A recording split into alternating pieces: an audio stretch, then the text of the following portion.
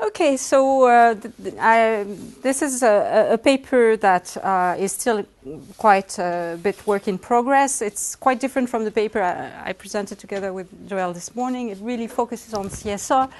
And I guess basically the idea behind this paper, the objective that I had in this paper is a kind of, I was feeling a bit unsatisfied, let's put it this way, with the CSR literature in general. And the thing that was missing for me was what I call here the contextualization of the notion of CSR. I've done a lot of work, historical work. I'm a sociologist, but I do a lot of historical sociology.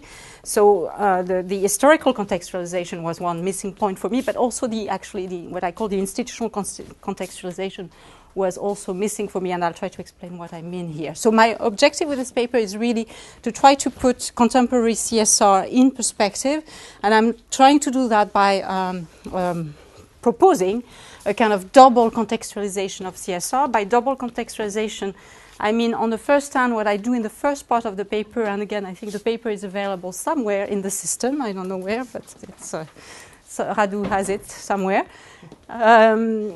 On the one hand, CSR, I'm showing in the paper, I'm trying to show in the paper, is historically and structurally connected, associated with a particular form of capitalism, which I call here corporate and managerial capitalism, which evolved into a neoliberal variant over the last 30 years, but was born in the US at the end of the 19th century and has become dominant in the US over a period of 40 years or so, and then came to the rest of the world in different stages through the second half of the 20th century. And so CSR, one argument is concretely, structurally, historically associated with this particular form of capitalism. So that's the first contextualization that I'm doing in the paper. And second, I'm, taking a step backward in a sense in history, and I look at alternatives about thinking of the relationship between business and society. So that's where the C falls. It's only business and society. And some of the alternatives that I explore in the paper are paternalism, cooperative arrangements in the 19th and beginning of the 20th century, and the welfare state, which I propose as, in fact, a functional equivalent, like the other models to CSR. And so that's what I'm trying to do. And from there, I'm trying to show what is specific about contemporary CSR in comparison to, thanks to this double decontextualization, I try to deconstruct the explicit and implicit political and ethical foundations of contemporary CSR, trying to show how specific and different they are from other forms of business-society interaction. So I'll try to go as fast as I can on this. The first contextualization, which is the connection between CSR, contemporary CSR, and a particular form of capitalism that emerged in particular historical circumstances in the US. I mean, I've been writing a lot on that, so I'm going to try to summarize, maybe 1,000 pages into one slide, so it's going to be a bit difficult. But basically, this is my take now on what I've called in my early work the American model, which I'm, I think a bit more subtle now in trying to define than I was at the time. And the take on that model is to identify actually 6 pillars of this form of capitalism, which again emerge in particular historical conditions, and it would be too long to go through that, but essentially the starting point is the late 19th century. The 1890 Antitrust Act is one of the big moments for the transformation of American capitalism because it prevents cartels. It actually leads to an alternative solution. Firms actually bump into the Joint Stock Company Act in a number of American states as a solution to go around the antitrust legislation and go on doing what they've been doing before, but in another form. And the way it happens is that the previously small and medium-sized firms that were connected through cartels actually merge, and that's the first merger wave in the US, into large incorporated firms, large corporations as we know them now. And from there, all kinds of things follow. One of the things that follow, obviously, is that the size of the firm increases very significantly, and we have the emergence of the large American firm as we know it, and as we've known it for quite some time. Through this reconfiguration of most industries, we have actually the emergence of oligopolistic markets. So antitrust, yes, prevents full-scale monopoly, it prevents cartels, but it actually is fine with oligopoles. And here again, there's a long history about how this happened and how this came through.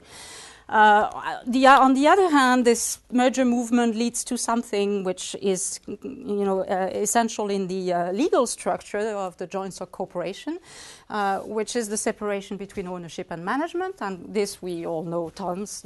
Obviously, tons of things have been written on that. First text, Berlin Means in 1932, that we always refer to is a marking point, but the problem was there for some time already.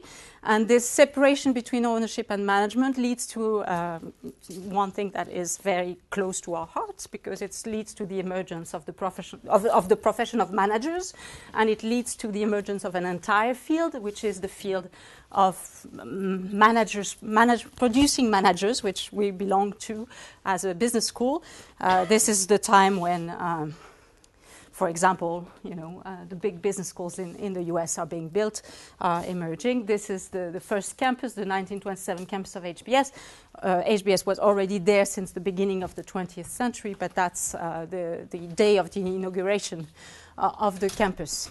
So we have a profound and something else, obviously, another very important dimension in that model is the importance of the stock market and the importance of financial markets as a whole to the financing of this system, which comes together with the transformation of the legal structure.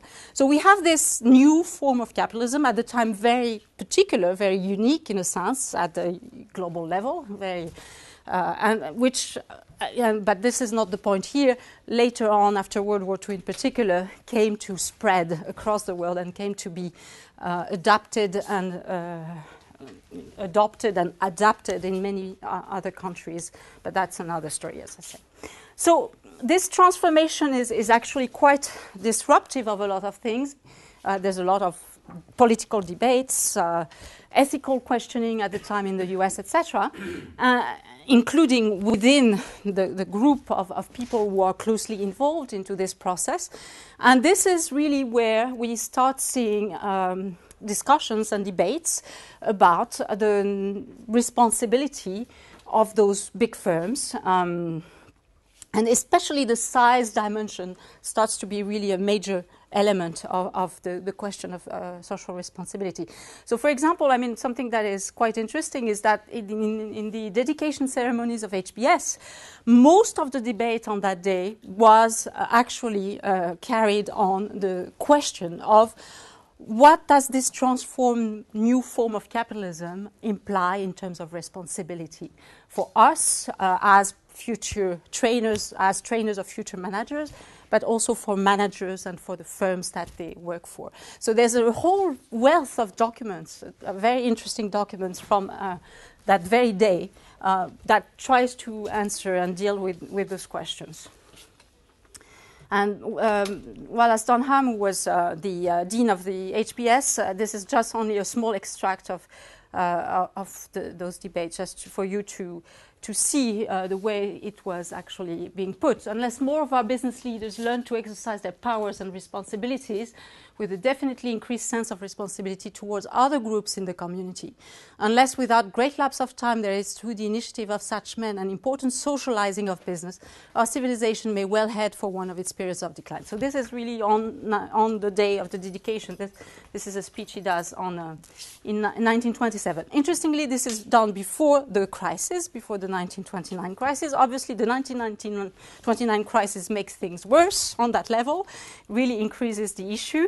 And so we start, we have a very quite dense debate in the New Deal years, we'll call them that way, around the size of firms and the necessary responsibility that this carries towards the rest of society, and starting with the war and even more after the war towards the rest of the world, actually. And then we go into a major political evolution of the debate, in the sense that we have to add the notion of the US as the geopolitical champion or geopolitical power holder, which means that this creates another layer of responsibility for its firms in other parts of the world. So this is, for example, what we can see in the 30s.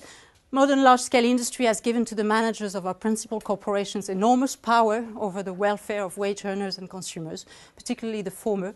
Power over the lives of others tends to create on the part of those most worthy to exercise it a sense of responsibility.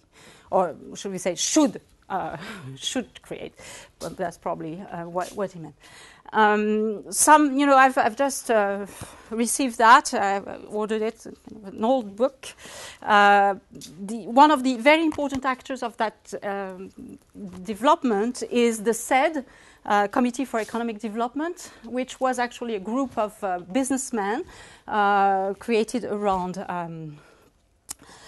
during the period of the New Deal to help political leaders during that period to think about the ways in which business could help reinvent, in a sense, itself. One of the kind of great sentences of the days is "Let's save capitalism from the capitalists."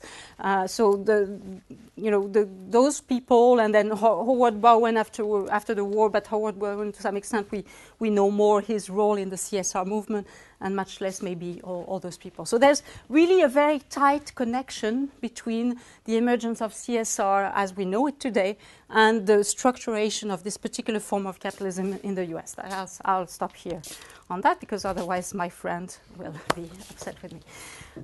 The post-1960s trend, so I'll go very fast on that. We know this: financialization, neoliberal globalization, and the global spread, both of the model of corporate capitalism that I mentioned here to many parts of the world, and a bit later, but still, the spread of CSR, at least in this form, to other parts of the world. Some of my colleagues call this explicit CSR versus implicit CSR. I tend to see those things as actually not CSR. The first explicit CSR is CSR. Implicit CSR is something else, but we'll get there in a moment. So this is the kind of first the contextualization. I'm not going into that because this is also connected to some of my work on governance. I reinterpret, in fact, contemporary CSR as a form of transnational governance, but this goes through a too complex thing, though I'm going to skip this. So contextualization 2, which is 5 minutes? Okay. Which is where I try to actually compare this particular form of business-society relations, CSR, to other alternatives in history. So here in the paper, I go through a number of things that you probably all are a bit familiar with. Paternalism, which is a tradition, a quite strong European tradition, although you do also have an American version of it. Okay, so we all are probably quite familiar with paternalism as an alternative view on business-society relation. Okay, so in the paper I try to underscore the specificities of that form and compare them to CSR. Then, towards the end of the 19th century, I skip here the part on cooperative movements, so even though it's quite important in the paper, but I don't have the time to go through that. Towards the end of the 19th century, we have, in a sense, an increasing criticisms that mounts against the paternalist model of business-society relation, particularly moved by trade unions, the communist parties, and all kinds of different actors around that. And one of the alternatives that emerges, again, through many different stages, etc., is the welfare state, which, when we think about it, is an alternative way to think about business-society relation and has its own characteristics. Okay, so the characteristics of the welfare state compared to paternalism. Here I'm trying to compare the two. Provision of welfare benefits, which is detached from the real work activity and geography. And this is a bit going back some of the discussions we had this morning about, for example, the role of contemporary CSR activity in developing countries, where actually what you have is you have the creation of local pockets or geographical pockets of relative welfare in certain places of the world. Well, the welfare state's project is precisely to go beyond this notion of pocket and to be all-encompassing, at least at the level of a society, or national state in general. A trend towards universalism, that's except in the US, I guess. It's the only place where this never happened, but everywhere else that was the trend. And a sense of solidarity that, again, will be decoupled from physical proximity. In the stories that we hear about localized CSR in developing countries, we are having a lot of cases of physical proximity. The welfare state idea is that you actually disconnect physical proximity from the solidarity, and you associate this solidarity with what Benedict Anderson calls an imagined community, which is the nation state. The reverse consequence, interestingly, of the welfare state is the partial de-responsibilization of private firms and other private actors, in the sense that actually the transfer of responsibility moves up to the level of the state. On the other hand, if we look at contemporary CSR in contrast to the welfare state, because here again we have a follow-up, in the 60s, 70s we have the reverse move, in the sense where we have a weakening, progressive weakening of welfare state schemes towards and an increasing power and place for CSR. What do we see? We see a partial reprivatization of the common good that actually brings us back a bit to the kind of paternalist model of before. The reintroduction, and that's very important, I think, and really particularly when we think about developing countries, the reintroduction of private discretionary powers in matters of social responsibility. By that I mean that actually firms can decide what is the good that they are going to be working on, or that they are going to prioritize. And this is not a political decision anymore. This is a very private, localized decision. Another important element, and quite specific to contemporary CSR, we moved from paternalism to local, that was really connected to the local and the local embeddedness, up to the national level with the welfare state. And definitely what we see today with contemporary CSR is the envisioning of the global as the territory of the responsibility of the firm. And what we see also is a progressive dematerialization and virtualization of responsibility, and this is really connected to my first part on the particular features of the corporation in the modern world and corporate capitalism. Who is responsible? The global corporation, but obviously the global corporation is a very virtual person. It is a person, legally speaking, but it is a very, very virtual person, much more virtual than the business owner of the paternalist model, or even the state of of the welfare state model. And the last slide, Radu, you'll be happy to hear.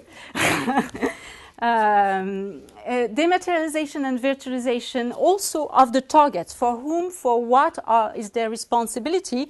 We move with contemporary CSR increasingly away from the I have responsibility to my workers, I have responsibility to my community, I have responsibility to even my shareholders, etc.